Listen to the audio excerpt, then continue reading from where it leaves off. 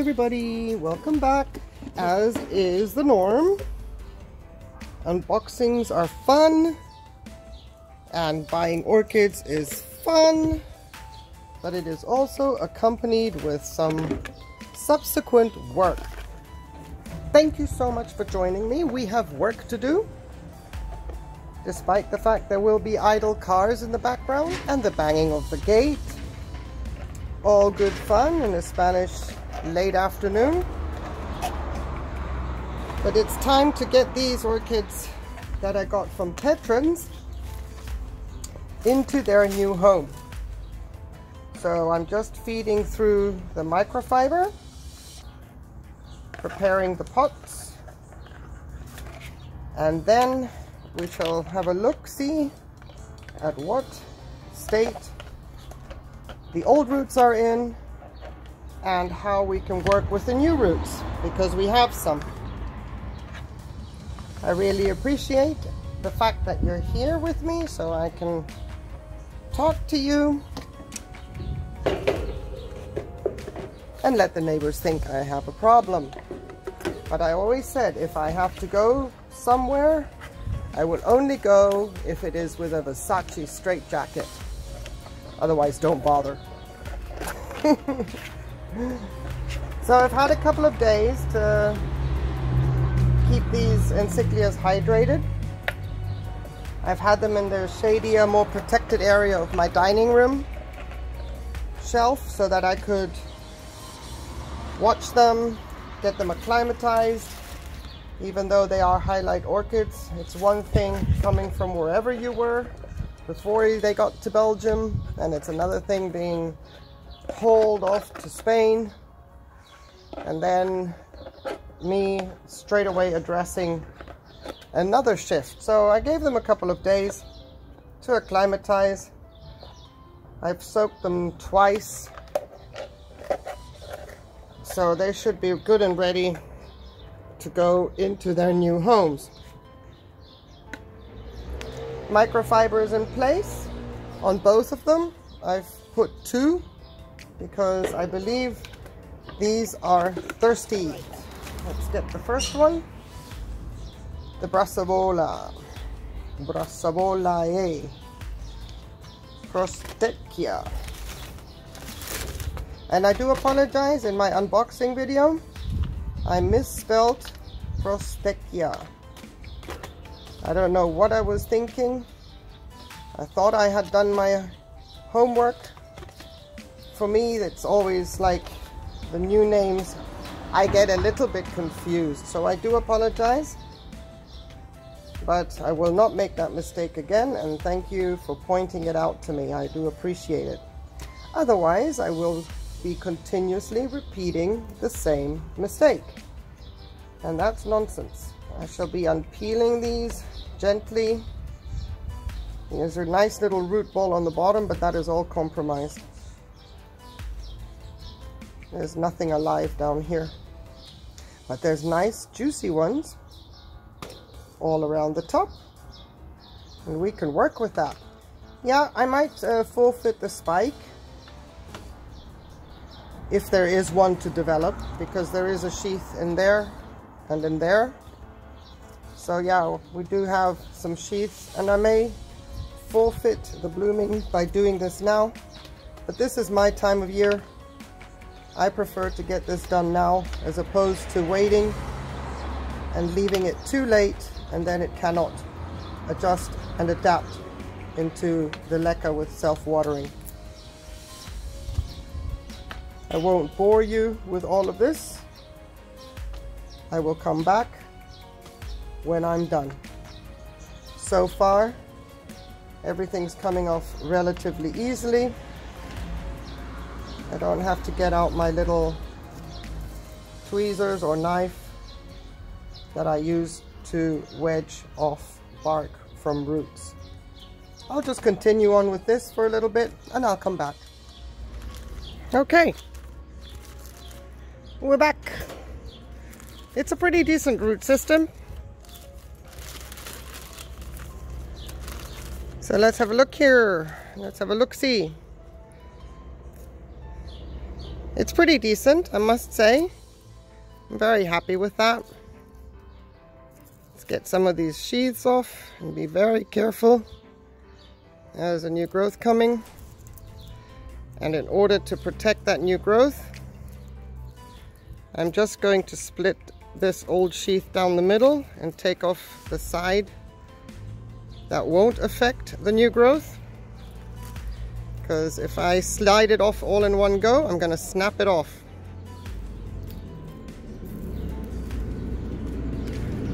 So just bit by bit.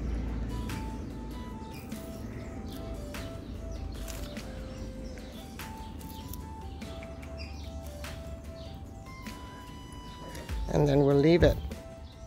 Safety first. A little bit cautious. We can make other mistakes a little bit further down the line, but with the ones that are obvious, let's take it easy. Okay, squishy roots. Sorry, I just got bitten. Squishy roots. Peel right off like that. You know they're squishy. They feel papery, and then the outer section just comes off. So that's what we're going to be cutting off. We're going to get this as clean as possible. I have seen down here, that's something to be aware of. Where are you? Down here it looks like a root is compromised, but it is branching. So you do get cases like this. However, with all these black marks here, now if I didn't have all of this going on up here, I'd be more cautious, but that is coming off, even though it is a branching root.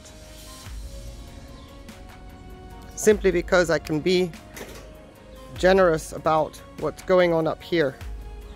I don't have to be so careful in this case, which is awesome. So I'm just going to move around to the front and get the roots off. I have a little fertilized water here with seaweed, just to keep rejuvenating in case it gets a little bit too warm, but I doubt that very much. It is late afternoon after all. Dead root. Development is compromised. And you can see that there is no substance to it whatsoever. Dead root.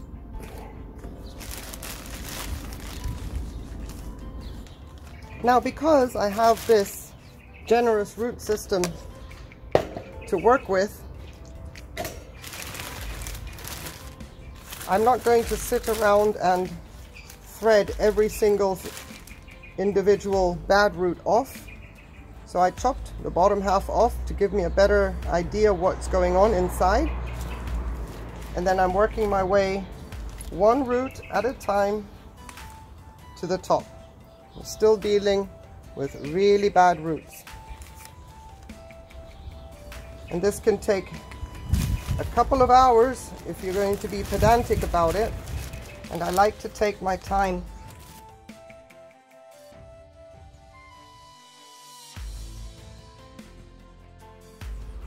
Why take off all the dead roots, you ask, or maybe you don't ask. Well, basically I'm changing its growing setup. I'm not going from organic to organic. I am going to put it into inorganic. And to avoid rotting issues, things happening inside my pot, straight from the get-go, the best is to clean up the root system as best as possible and then have a clean start, and whatever happens after that, it's a kind of a control measure for me that it wasn't because there was rot in the pot to begin with. So I like to get it as clean as possible, which eliminates one factor in case something goes wrong. then I know it's not for the reason of carelessness. Now, if something else were to go wrong in the pot, then I have to consider what that could be. But at least this way I have eliminated one possibility. That plastic bag was a nuisance. I need to remember my white tray. So, Brassavole and Cyclia Prostechia. Sorry, this old person needs to learn. Prostechia Brassavole has been cleaned up as good as I can clean it up, and I do not see any need for hydrogen peroxide. None. This is a dried off root tip. That happens, but in the past days I have not seen any sign of snails anywhere. So no hydrogen peroxide. That's great, because then we can get to filling up the reservoir straight away with fertilized water. And what am I peeling back here? Yeah, what is this? Okay, let's get that off. What are we seeing? What are we looking at? A compromised new growth.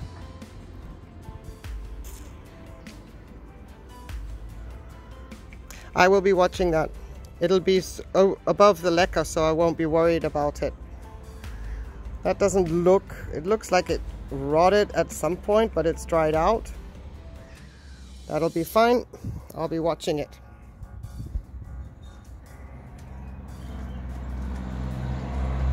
Before we do anything else, let's have a look at the other one, which is Ionocentra.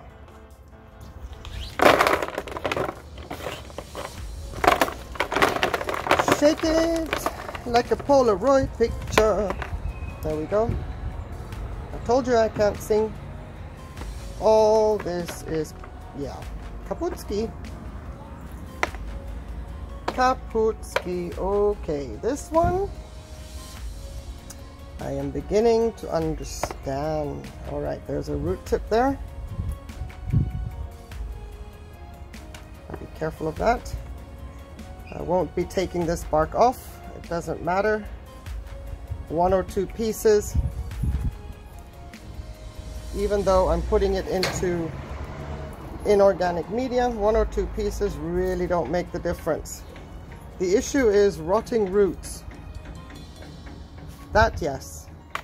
Old dead roots. And this one surprises me. I expected this one to be much better in the root department than it actually is. Very interesting. You see? It can all be very misleading. The reason I expected that was because of all these branching tips right here. And I thought, seriously, I thought that it would be branching in the pot as well. But nope. No luck, no dice. Let's get you out.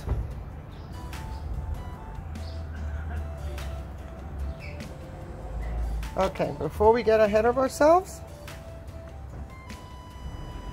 it could just be the media that's making it look bad.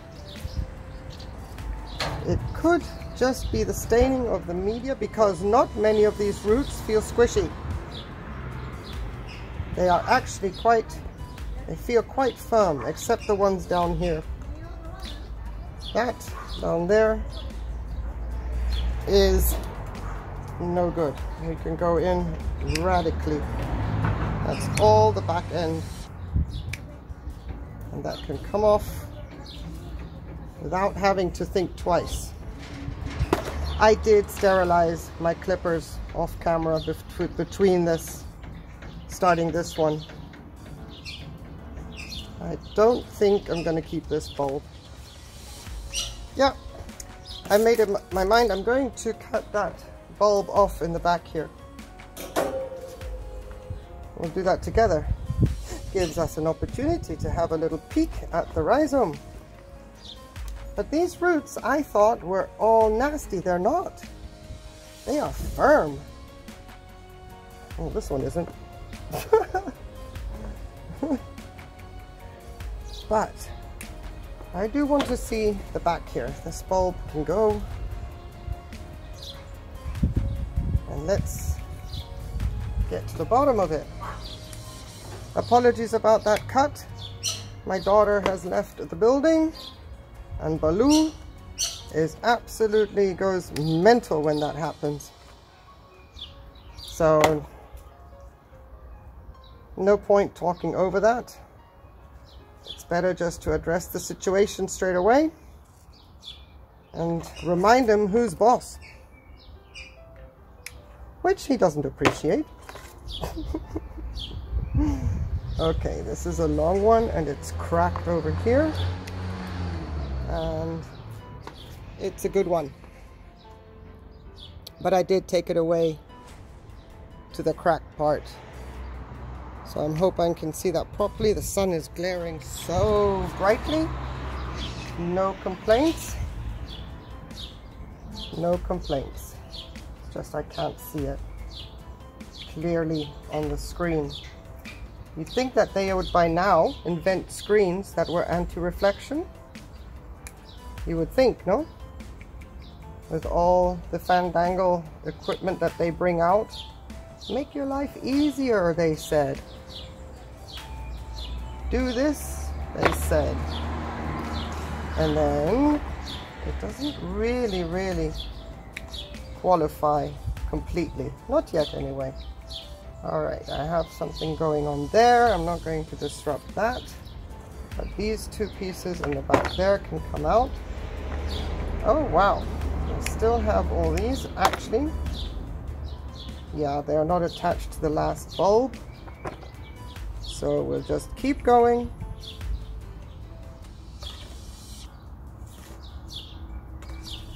And let's break up the monotony.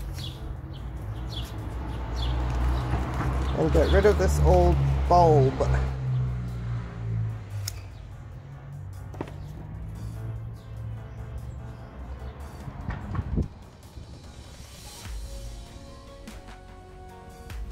It's looking pretty clean to me.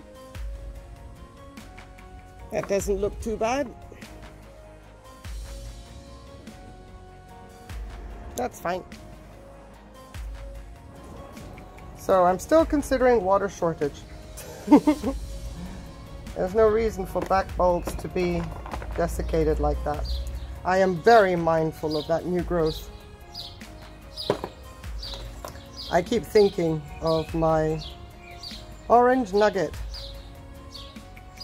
that I thought I was handling with care, and then whoop, I was proven otherwise. So these roots back here,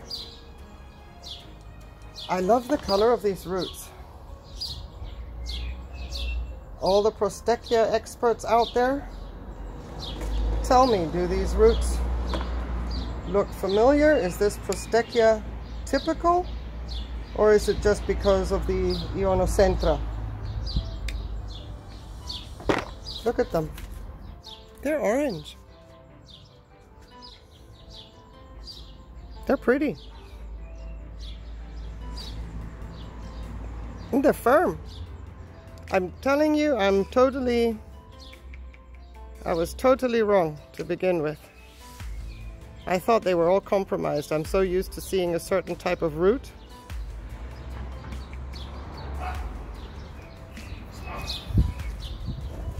Different and pretty. Let's see. Yep, you're fine. You're not. And that'll be it. So just a little rejuvenation there for her. And then we will pack on the cinnamon to cover up that cut. And then we will pot them both up. So I have my little supports here. I have a few. We'll have to see which ones will work. Ah, that one's looking quite good over there. That one looks like it fits nicely. This one could potentially be good enough for the brassavole. We'll see. Brassavole. Always makes me want to have ice cream. Brassavole. Or pasta. Something like that. First of all, I'm going to take this out. And we're going to put some cinnamon on that cut.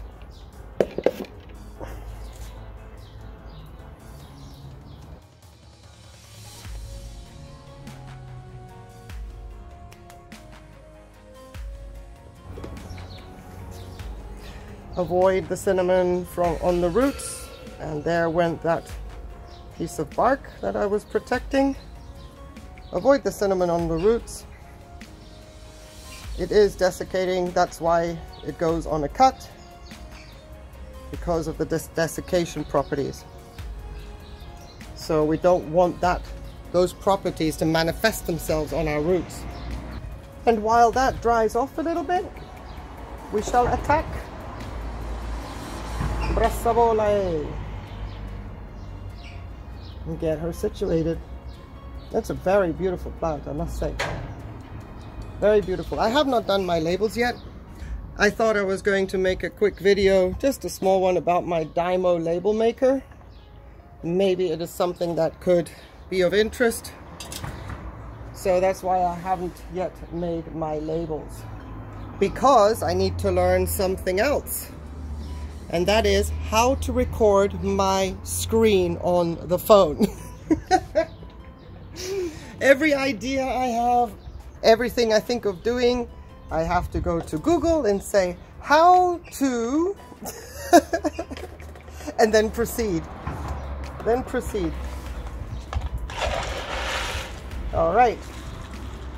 If you've never seen a repotting video of mine before, the support is lying down flat and flush with the bottom, and there is a loop,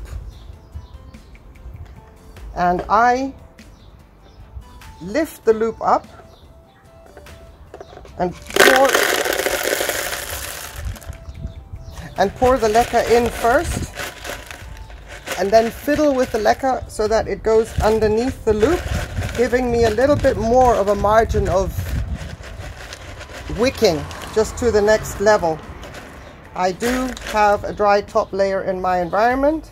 I work with it. I've gotten used to it. It is a bit annoying, but this way I bring the wicking up a little further. And then I just place my orchid in. Simple as that. And pour leca around the orchid. The back. Maybe I'm preaching to the choir, but who knows who's watching.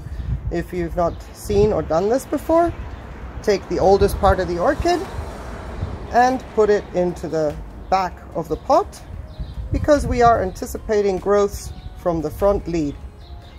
Now the orchid might play its funky games, that's what orchids do, and then it might develop a growth around the back. It's rare, but it can happen, and then you feel like, oh, really? It's happened to me with my Silogeny.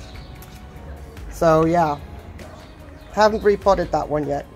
Still working on it. But the norm is it's going to have one lead. The difference being with the one we've just cut, but I'll get to that. And then I'm just going to fill up leca around it. And it's nice and warm. This is perfect for repotting. The sun has warmed up the bucket. It's a pleasant temperature. And that is perfect for roots that need to get acclimatized. Once upon a time I used heat mats and repotted no matter what time of year. Since I'm not doing that anymore, I have to be extremely wary and conscious of when I repot and what the state my orchid is in. So I'm just going to tap it and let the leca settle in around.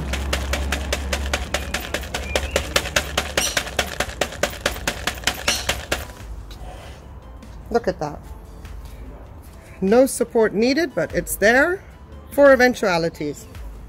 Sometimes it is a good thing just to put a support in, because if push comes to shove, it is always possible to train a new growth by having a support and then moving the growth towards the support as it grows and ages. Otherwise it could go in any direction. And this way you have like a backup plan. It's not in the way. The support for me is not to stake my spikes. I don't. Famous last words, if this thing turns out to be a 6-foot spike, I will revisit that thought and probably change my mind. But I don't normally support my spikes. I let them go pendant. One more. Hold on. Like birthing a baby.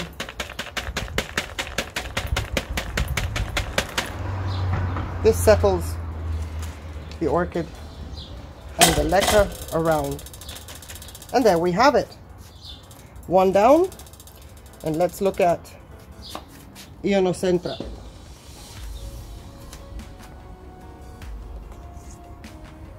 It'll be fine.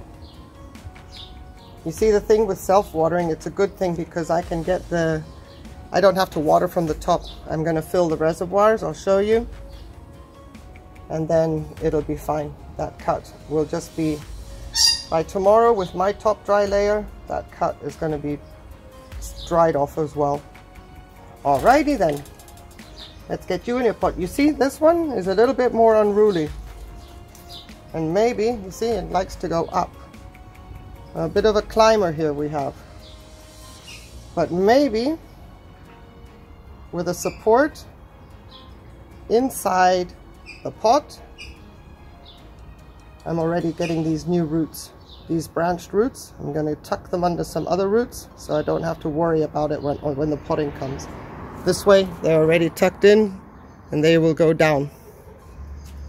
So when a new growth comes and becomes a little bit of an unruly one, I'm going to use the support and the light to help me to grow the orchid and the growth in the direction that I want. 90% of the time it works, and then there's 10% of the funky things that orchids do. And then you deal with it from then on. Same thing, just filling up with my little loop. It's higher than the base now. And we'll put in Ionocentra. Making sure that it is Ionocentra. Yes, it is. And let's see. I can go a little lower. Now you saw one support was in the middle and this one is to the side. It means nothing. There's no reason. I could have bent this one further and have it come out through the middle. But I don't need that. So I'm just going to leave it as it is. It would shorten the support a little bit, but otherwise have absolutely no value of being in the middle or around the outside. She's a little bit lower, but that's fine because as this process continues, I will be patting and pulling her up gradually so that the leca has a chance to go into every nook and cranny.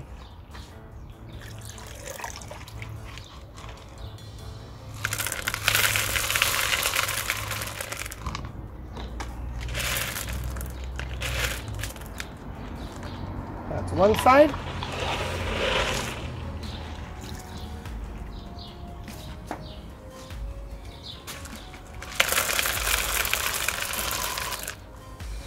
And for now, that's the other side. You'd think it'd be okay to leave her like that. But no, I want her up. It would be okay to leave her like that. It would help with the top dry layer. It would be fine. The job is pretty much basically done. I just want her a little bit higher. I need to be able to learn about this orchid a little bit more before I start to experiment with how to and maybe compromise something that I'm confident with something I'm not sure of. But it could work. Tapping and pulling up.